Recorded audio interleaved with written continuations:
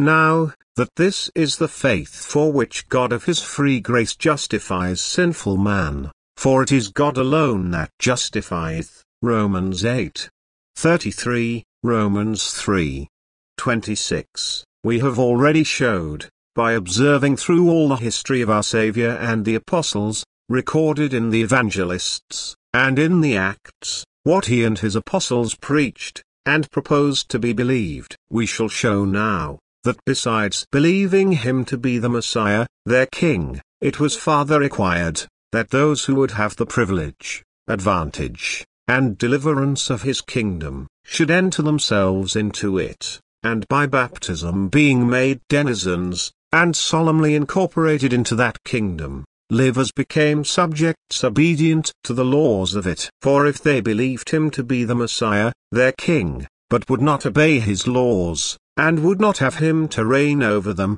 they were but the greater rebels, and God would not justify them for a faith that did but increase their guilt, and oppose diametrically the kingdom and design of the Messiah, who gave himself for us, that he might redeem us from all iniquity, and purify unto himself a peculiar people zealous of good works. Titus 2:14. And therefore St. Paul tells the Galatians, that which availeth is faith, but faith working by love. And that faith without works, 1. The works of sincere obedience to the law and will of Christ, is not sufficient for our justification, St. James shows at large, chapter 2, neither, indeed, could it be otherwise, for life, eternal life, being the reward of justice or righteousness only, appointed by the righteous God, who is of purer eyes than to behold iniquity, to those who only had no taint or infection of sin upon them, it is impossible that he should justify those who had no regard to justice at all whatever they believed. This would have been to encourage iniquity, contrary to the purity of his nature, and to have condemned that eternal law of right, which is holy, just, and good, of which no one precept or rule is abrogated or repealed, nor indeed can be, whilst God is an holy, just, and righteous God, and man a rational creature. The duties of that law, arising from the constitution of his very nature, are of eternal obligation, nor can it be taken away or dispensed with, without changing the nature of things, overturning the measures of right and wrong, and thereby introducing and authorizing irregularity, confusion, and disorder in the world. Christ's coming into the world was not for such an end as that, but, on the contrary, to reform the corrupt state of degenerate man, and out of those who would mend their lives, and bring forth fruit meet for repentance, erect a new kingdom. This is the law of that kingdom, as well as of all mankind, and that law, by which all men shall be judged at the last day. Only those who have believed Jesus to be the Messiah, and have taken him to be their King, with a sincere endeavor after righteousness, in obeying his law, shall have their past sins not imputed to them, and shall have that faith taken instead of obedience, where frailty and weakness made them transgress, and sin prevailed after conversion, in those who hunger and thirst after righteousness, or perfect obedience, and do not allow themselves in acts of disobedience and rebellion, against the laws of that kingdom they are entered into. He did not expect, it is true, a perfect obedience, void of slips and falls. He knew our make, and the weakness of our constitution too well, and was sent with a supply for that defect. Besides, perfect obedience was the righteousness of the law of works, and then the reward would be of debt, and not of grace, and to such there was no need of faith to be imputed to them for righteousness. They stood upon their own legs, were just already, and needed no allowance to be made them for believing Jesus to be the Messiah, taking him for their King, and becoming his subjects. But that Christ does require obedience, sincere obedience, is evident from the law he himself delivers, unless he can be supposed to give and inculcate laws, only to have them disobeyed, and from the sentence he will pass when he comes to judge. The faith required was, to believe Jesus to be the Messiah, the Anointed, who had been promised by God to the world. Among the Jews, to whom the promises and prophecies of the Messiah were more immediately delivered, anointing was used to three sorts of persons, at their inauguration, whereby they were set apart to three great offices, viz. Of priests, prophets, and kings. Though these three offices be in Holy Writ attributed to our Saviour, yet I do not remember that he anywhere assumes to himself the title of a priest, or mentions anything relating to his priesthood, nor does he speak of his being a prophet but very sparingly, and only once or twice, as it were by the by. But the gospel, or the good news of the kingdom of the Messiah, is what he preaches everywhere, and makes it his great business to publish to the world. This he did not only as most agreeable to the expectation of the Jews, who looked for the Messiah, chiefly as coming in power to be their king and deliverer, but as it best answered the chief end of his coming, which was to be a king, and, as such, to be received by those who would be his subjects in the kingdom which he came to erect. And though he took not directly on himself the title of king, until he was in custody, and in the hands of Pilate, yet it is plain, King and King of Israel, were the familiar and received titles of the Messiah. See John 1:50, Luke 19:38, compared with Matthew 21:9, and Mark 11:9, John 12:13, Matthew 21:5, Luke 23:2, compared with Matthew 27:11, and John 18:33-37, Mark 15:12, compared with Matthew 27:22-42. What those were to do, who believed him to be the Messiah, and received him for their king, that they might be admitted to be partakers with him of his kingdom in glory, we shall best know by the laws he gives them, and requires them to obey, and by the sentence which he himself will give.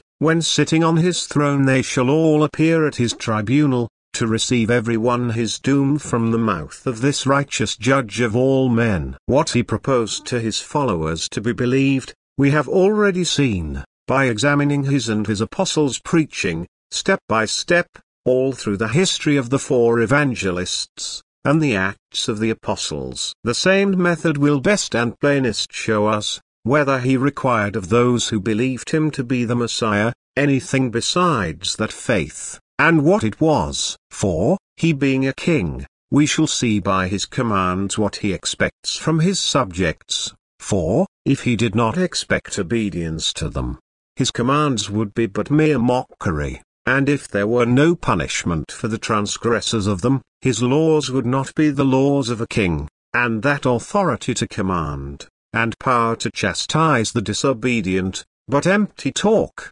without force, and without influence. We shall therefore from his injunctions, if any such there be, see what he has made necessary to be performed, by all those who shall be received into eternal life, in his kingdom prepared in the heavens. And in this we cannot be deceived. What we have from his own mouth, especially if repeated over and over again, in different places and expressions, will be past doubt and controversy. I shall pass by all that is said by St. John Baptist, or any other before our Saviour's entry upon his ministry, and public promulgation of the laws of his kingdom. He began his preaching with a command to repent, as St. Matthew tells us, 4:17.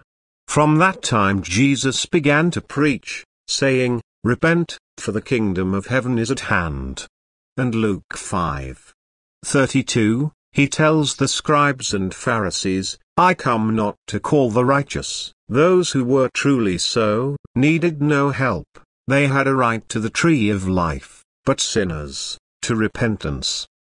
In his sermon, as it is called, in the Mount, Luke 6, and Matthew 5 and 100, he commands they should be exemplary in good works, Let your light so shine amongst men, that they may see your good works, and glorify your Father which is in heaven. Matthew 5:15. And that they might know what he came for, and what he expected of them, he tells them, verse 17 to 20, think not that I am come to dissolve, or loosen, the law, or the prophets. I am not come to dissolve, or loosen, but to make it full, or complete, by giving it you in its true and strict sense. Here we see he confirms, and at once enforces all the moral precepts in the Old Testament. For verily I say to you, till heaven and earth pass, one jot or one tittle, shall in no wise pass from the law,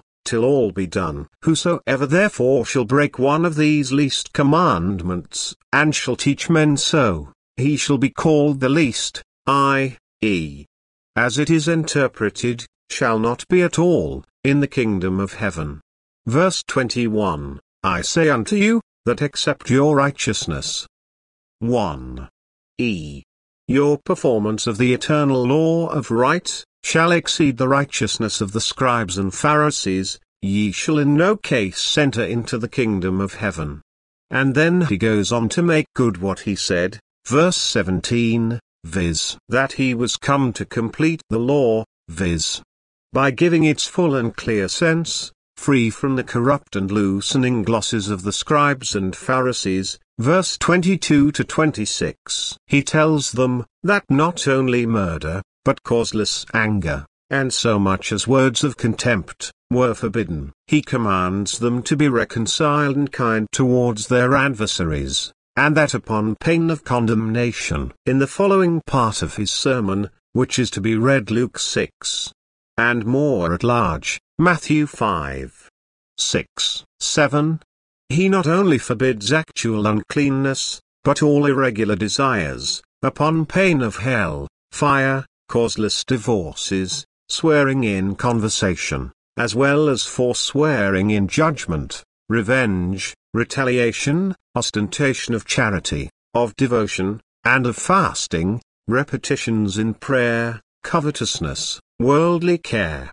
censoriousness, and on the other side commands loving our enemies, doing good to those that hate us, blessing those that curse us, praying for those that despitefully use us, patience and meekness under injuries, forgiveness, liberality, compassion, and closes all his particular injunctions with this general golden rule, Matthew 7, 12, all things whatsoever ye would that men should do to you, do you even so to them, for this is the law and the prophets.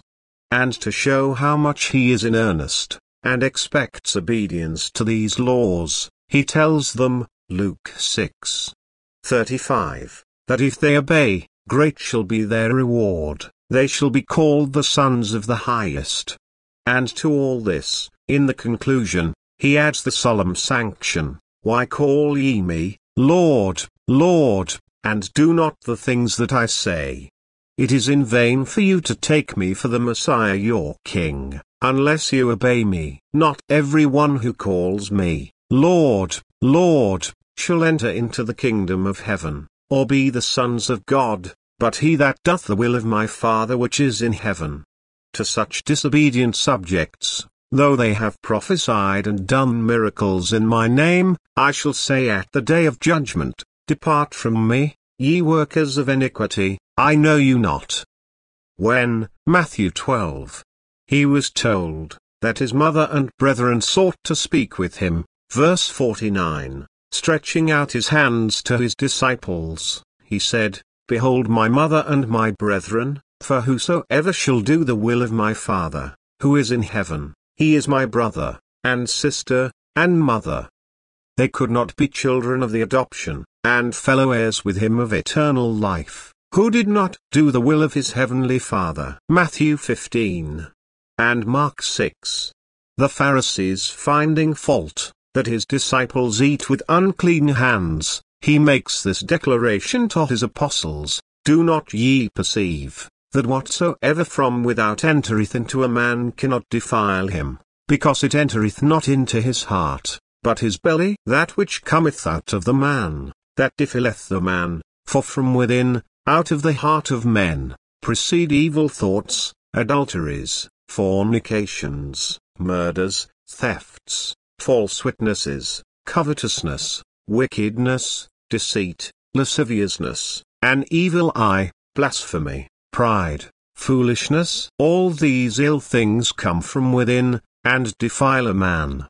He commands self-denial, and the exposing ourselves to suffering and danger, rather than to deny or disown him, and this upon pain of losing our souls, which are of more worth than all the world. This we may read, Matthew 16:24-27, and the parallel places, Mark 8 and Luke 9. The apostles disputing among them, who should be greatest in the kingdom of the Messiah, Matthew 18:1. He thus determines the controversy, Mark 9:35. If anyone will be first, let him be last of all, and servant of all, and setting a child before the mads, Matthew 18:3. Verily I say unto you, unless ye turn, and become as children, ye shall not enter into the kingdom of heaven.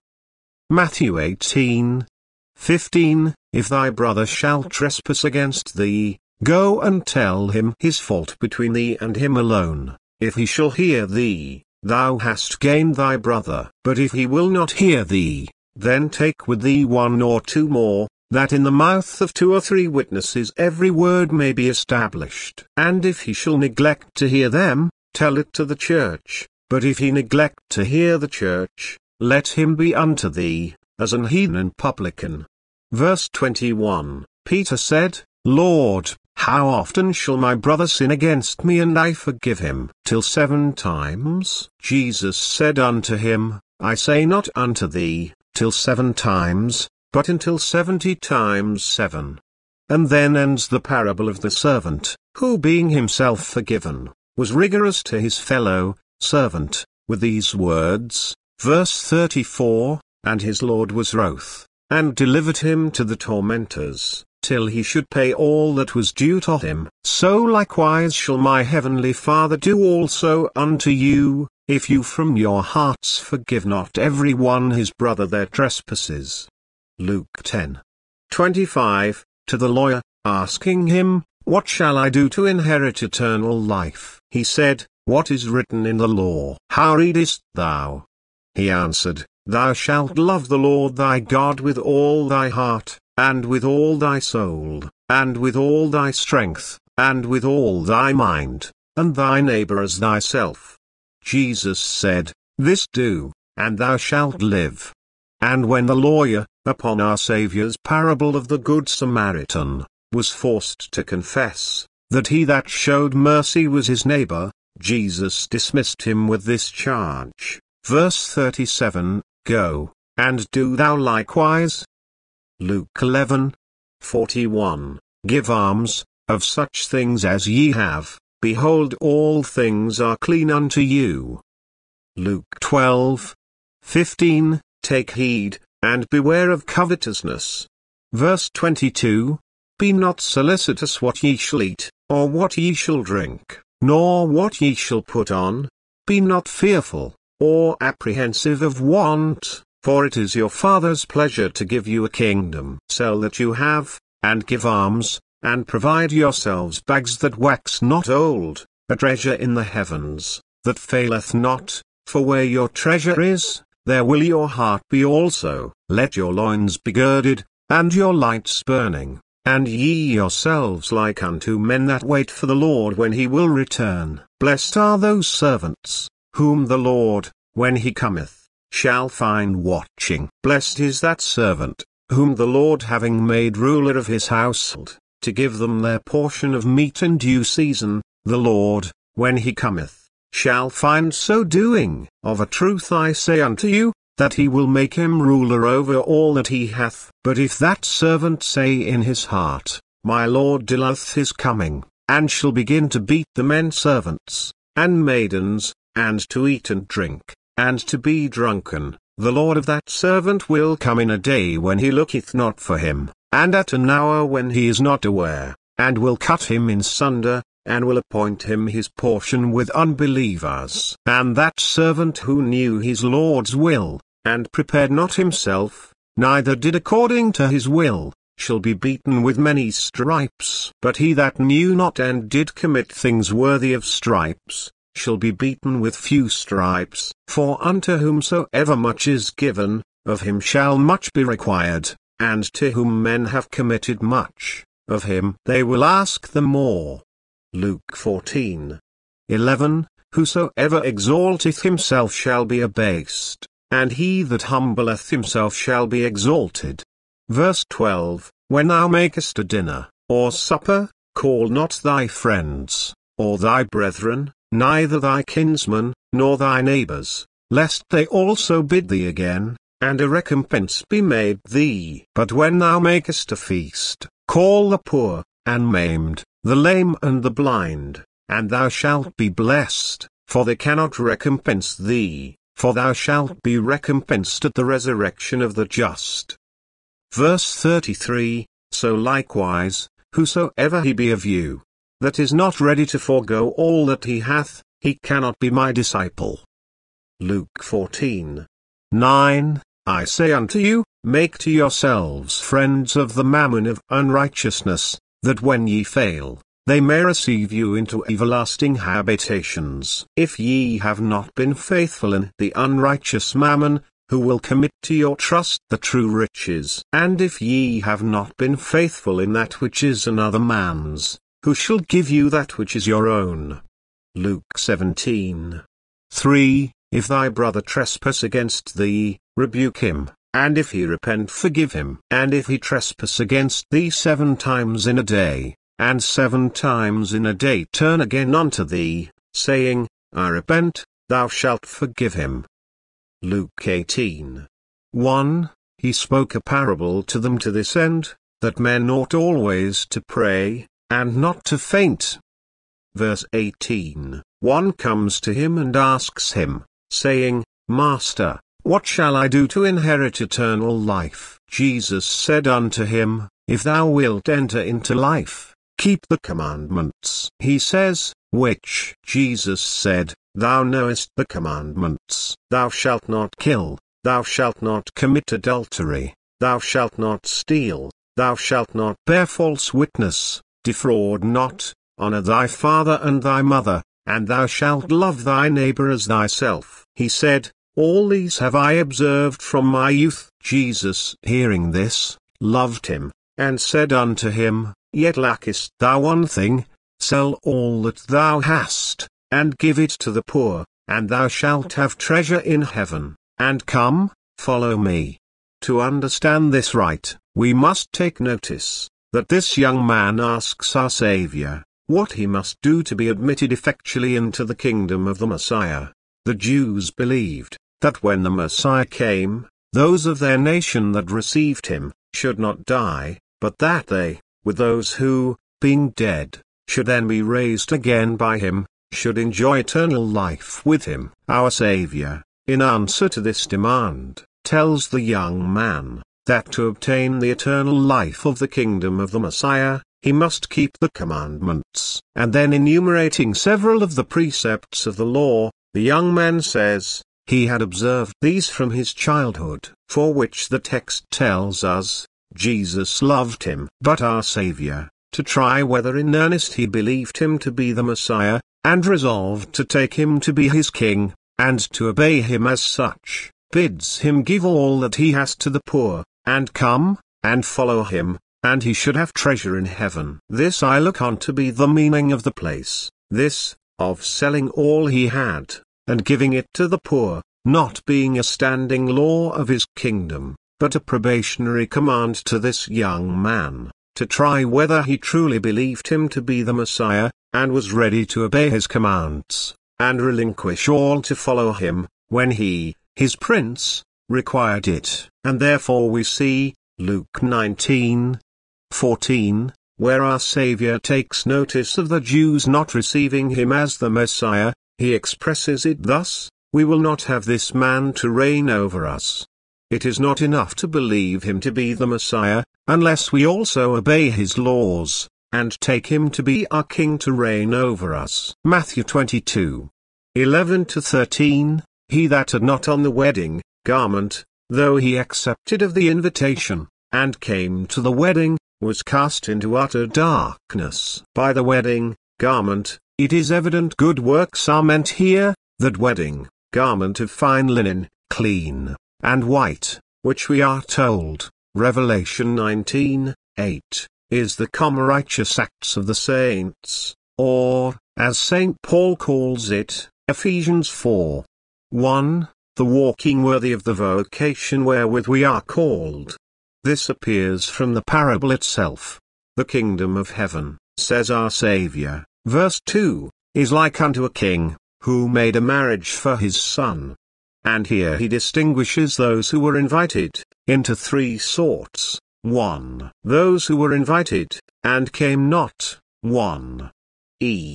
Those who had the gospel, the good news of the kingdom of God proposed to them, but believed not.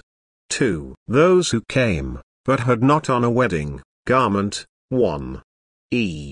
Believed Jesus to be the Messiah, but were not new clad, as I may so say, with a true repentance, and amendment of life, nor adorned with those virtues, which the Apostle, Colossians 3, requires to be put on. 3. Those who were invited, did come, and had on the wedding garment. 1. Heard the gospel, believed Jesus to be the Messiah, and sincerely obeyed his laws. These three sorts are plainly designed here, whereof the last only were the blessed, who were to enjoy the kingdom prepared for them. Matthew 23. Be not ye called Rabbi, for one is your master, even the Messiah, and ye are all brethren. And call no man your father upon the earth, for one is your Father which is in heaven. Neither be ye called masters, for one is your master, even the Messiah. But he that is greatest amongst you, shall be your servant. And whosoever shall exalt himself, shall be abased, and he that shall humble himself, shall be exalted.